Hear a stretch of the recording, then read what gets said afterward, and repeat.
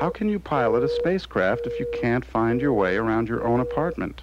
This is a video essay about the Gus Van Sant 9-minute short, The Discipline of DE, a film that probably only a few of you have seen, but, and this is a very weighty opinion of mine, I think it is possible that the world might be a better place if we all watched this film once a year, listened to it carefully, and took its lessons to heart. And that's why I want to talk about it today. Now, I first saw The Discipline of DE on the Cinema 16 American Shorts DVD, which came out in May 2006. I watched the film while travelling on a train, and as soon as it finished, I watched it again. Let me be clear though, The Discipline of DE was not a window opening into a new world for me. It was better than that. It was one of those eerie experiences where you see something which you've already spent a great deal of time thinking about and, in my case, doing. It's an experience that feels like someone has taken your thoughts and set pictures and sounds to them. You may remember me going through a similar sensation when I first saw Bergman's The Passion of Anna. The Discipline of DE was made in either 1978 or 1979. No one seems to know exactly, and this includes Gus Van Sant himself. IMDb even has the film's release year being 1982. Crazy. What we do know is that it was adapted from a short story by William Burroughs that appeared in his Exterminator collection, published in 1973. Gus Van Sant was a student at the time that he was getting ready to make the film, and he acquired permission from Burroughs to use the story by opening the New York City phone book, finding Burroughs' phone number, and arranging to see him. This was the first time the two met, and Burroughs would go on to appear in two later films by Van Sant, Drugstore Cowboy and even Cowgirls Get the Blues. Gus Van Sant's way of approaching Burroughs to acquire permission to use the story for The Discipline of DE is also a very DE way of working. Oh, what's that? What is DE? How forgetful of me. So the film starts off as a film about Colonel Sutton Smith, before quickly becoming a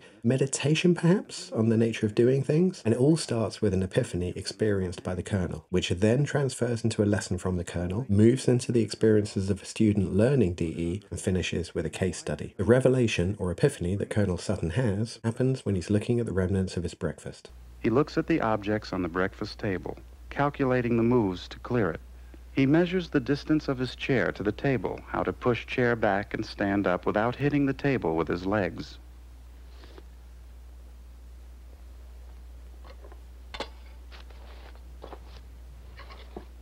He has discovered the simple and basic discipline of DE, do easy. DE is a way of doing. DE simply means doing whatever you do in the easiest, most relaxed way you can manage, which is also the quickest and most efficient way. DE is a way of doing what you have to do with the least amount of fuss or effort and the highest rate of success. It's not about doing something on a surface level or doing something just for the sake of getting it done. It's about doing something as well as you can in the most chill way you can do it. And in 2006, or whenever I actually saw The Discipline of DE for the first time, I was already locked into the arms of my own relationship with DE, but without ascribing that name to it. If you know me, then you'll know that I have developed a system for doing whatever task people are asked to do on a day-to-day basis. I have a way of making coffee, of cleaning, of opening a door with a key, of passing an object from one hand to the other, of peeling a tangerine, of placing a towel on a rail, of lighting a match, of spreading butter on toast. Without really thinking about it, I've developed what is for me the easiest but most effective way of doing whatever it is I have to do. And this is a living process, a work in progress. Nothing is set in stone, improvements are always welcome and constantly being searched for. And it's not just me who's like this, there are others. And one other that I'd like to talk about is Gus Van Sant.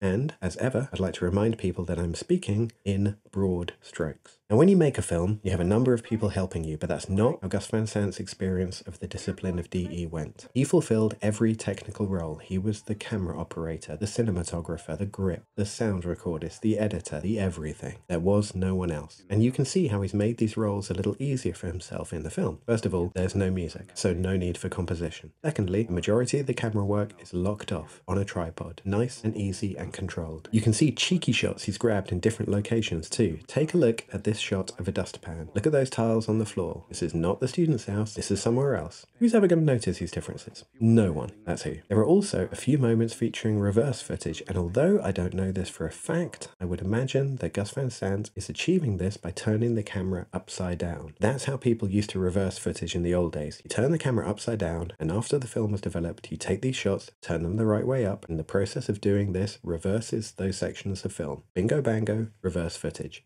Clean, simple, effective. You can also see this DE approach continue into his future films like, for example, My Own Private Idaho. First of all, My Own Private Idaho is a film that Gus Van Sant decided to make by making another film first. He knew he'd need a bigger budget than he'd ever had before to do My Own Private Idaho the way he wanted to do it with the cast he wanted. And so he made a whole other film, Drugstore Cowboy, in order to get that money. Fans of cinema have probably seen this approach taken before. One example that leaps to mind is Polanski, how he made Repulsion in order to get the budget he wanted for his dream film, Cul-De-Sac. I know. I bet you weren't expecting to hear that his dream project was Cul-De-Sac. My Own Private Idaho also has elements of DE in the filmmaking. Most pointedly for me is the moment with the talking magazine covers. Now let me ask you a quick question. How would you film something like this? And in particular, how would you film something like this in a world that doesn't have any CGI? Gus Van Sant's solution is elegance personified. He simply had the actor standing behind sheets of glass with the magazine text printed on it. That's it. It's that simple. That's DE. How quickly can you do something and do it well? Take your time, kid. How fast can you take your time, kid?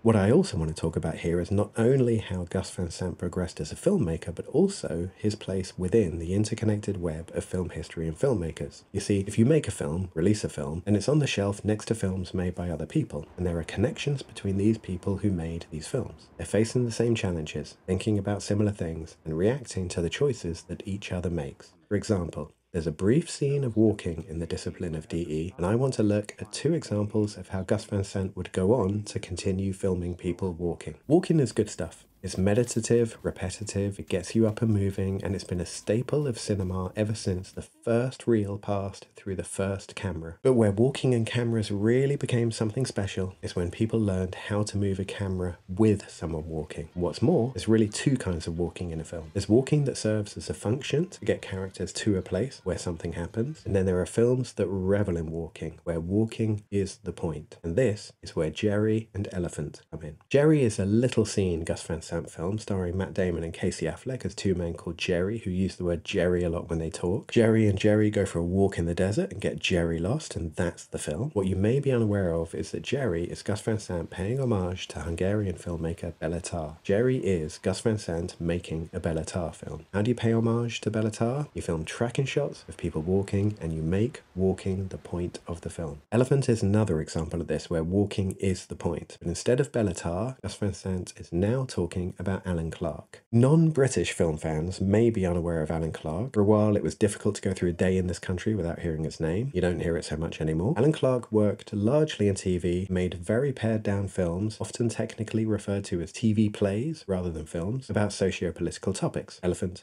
Scum, Made in Britain, The Firm. These films, or plays, really formed the cornerstone of what this country was about for a while. When remaking or reimagining Elephant, Gus Van Sant changed the topic from the troubles of Northern Ireland to something a bit more recognisable to North American audiences, school shootings, but what he has retained is how the original Elephant was made. Clarke had seen and loved Stanley Kubrick's The Shining, and in particular, he really loved the use of Garrett Brown's Steadicam. And after being introduced to a Steadicam by Stephen Frears, another filmmaker that no one really talks about anymore, Clarke made the Steadicam a regular in his filmmaking toolkit. When Gus Van Sant wanted to reimagine Elephant and pay homage to Clarke, he also picked up that Steadicam. Now, I'm not suggesting that Gus Van Sant can't do his own thing, because I very much believe that both Gerry and Elephant are 100% Gus Van Sant films. What I am saying is that when you make a film, you're having a conversation with film history. You're looking at and talking about things which have come before. And Gus Van Sant isn't just paying homage to people, he's also going deeper, and in ways you might not easily spot. Elephant, for example, has an extremely complicated layered audio track, featuring birdsong, babbling brooks, all the things that the children in the film would never go on to experience after their lives are cut short, but sounds which we think of as being eternal within the lifespan of the planet.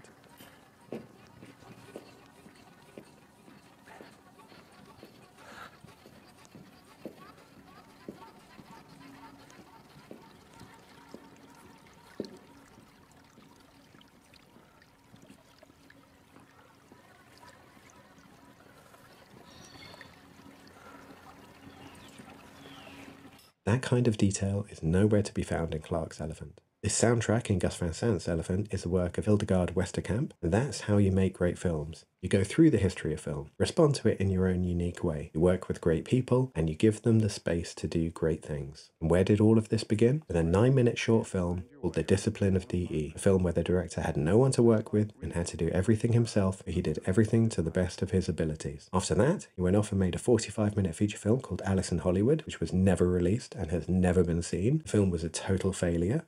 Never let a poorly executed sequence pass. There is always a reason for missing an easy toss. Repeat toss, and you will find it. Surely this is the easy way. If you rap your knuckles against a window jamb or door, brush your leg against a desk, or catch your feet in the curled-up corner of a rug, or strike a toe against a chair, go back and repeat sequence. You may experience a strange feeling, as if the objects are alive and hostile, trying to twist out of your fingers, jump out at you and stub your toe or trip you. You will be surprised how far off course you were to hit that chair, that window jamb or door. Get back on course and do it again. Instead of giving up after the misstep of Alice in Hollywood, Gus Van Sant got back on track, just like the student in The Discipline of D.E. And he made Noche, which, true, only a handful of people have seen, but then he made another film, and then another. Chip, chip, chip, drip, drip, drip. The constant dripping of mineral-rich water from the cave ceiling will, over time, form solid shapes that last for centuries. Sometimes we don't want to get up and deal with things. And this isn't just about Gus Van Sant. This is about all of us. This is about me, and it's about you. Sometimes we'd like to just stay sitting where we are. But getting up, doing things, is the first step to greatness. Whenever I have something to do and I'd rather not do it, no matter how big or small my something is, I remind myself of this moment from The Discipline of D.E. The miracle of the washstand glass. We all know the glass there on a rusty razor blade streaked with pink toothpaste. Quick the fingers go to work and the glass sparkles like the Holy Grail in morning sunlight. Try taking that attitude with you as you continue through this crazy life. Don't fumble, jerk, grab an object. Don't fear or feel weary at the thought of anything you have to do. Quick the fingers go to work. Now, if you want to go and watch The Discipline of D.E., please feel free. But what I'm really trying to say here is not go see this one film. It's more that one person's dedication can go on to become something bigger than the sum of that one person. And that whatever it is that we do, it ends up being connected to other things and people in ways that are far-reaching. I guess what I'd really like you to think about is other films which taught you a lesson in life. Or rather, films which you saw which had a lesson that you'd already considered. It's a great experience. It really makes you feel connected to something much larger than yourself. And if you haven't seen a film that had this impact on you yet, just keep looking. It is out there, and when you find it, it's going to feel mighty good. Find it quickly, but take your time. Take your time, kid. How fast can you take your time, kid?